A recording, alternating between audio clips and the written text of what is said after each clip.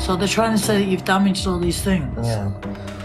Where's she damaged it on the train? My mum's a witness.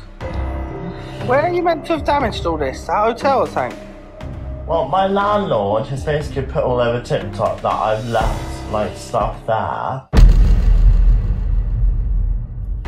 And I'm just, that's just so bad, like, yeah. It's the landlord, and they're professional. They shouldn't go to your place of work like that. That's bad. I'm sure they breached some sort of... Huh? It's a breach of GDPR saying that's private. Yeah, they posted my stuff all over social media. Yeah, then you can have them, I'm sure, because that's bad. Yeah.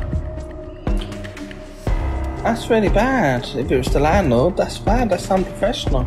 Yeah, they've shown parts of my clothes that are unwashed, which is not good and embarrassing.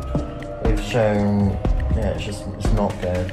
It's quite embarrassing, to be honest. I am so embarrassed and humiliated. I shouldn't worry about it. Alpha, this is not the landlord. Which landlord is this? Is this an old landlord? An old one, yeah. Yeah, I was gonna say this is not from Bristol just now, like that. Oh, yeah. Well, they're not allowed to post that. That's leaking information.